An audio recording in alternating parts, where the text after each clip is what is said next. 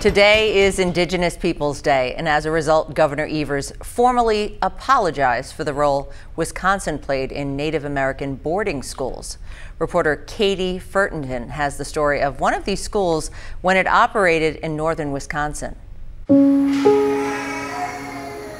It's a really traumatic history for the Native Americans, but it's also a story that needs to be told. In the North Woods of Wisconsin, a structure still stands.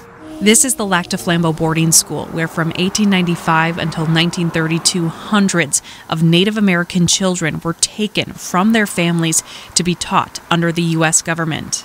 A majority of them were from the Potawatomi community, Ho-Chunk, Menominee. There were a few Lac du Flambeau tribal members here, mainly because our villages were across the lake where the children would escape and go home, and then the people would have to go back and kind of wrangle the children back.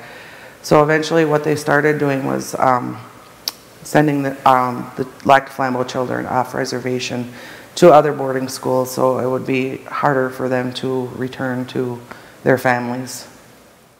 Only one building remains of the large complex that housed more than 150 students and multiple staff members each year. This building was the boys' dormitory, and stories of what happened here have been passed down for generations. He would always say that they would either get locked into a room and they were there until they agreed that they wouldn't speak their language or kind of retaliate, as they thought children were retaliating by speaking their language or trying to leave and wanting to go home.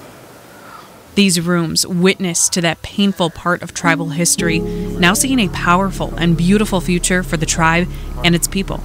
It's kind of like we're putting our foot down. Now they're teaching the language of their tribe, learning and creating like their ancestors, and celebrating their culture.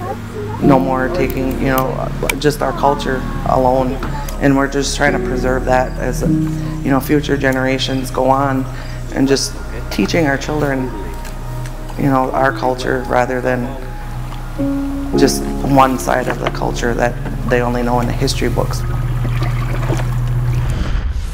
In 1891, the U.S. government designated Tomah as the site for a new Native American school, and the purpose, providing an education to Native Americans to assimilate into American culture.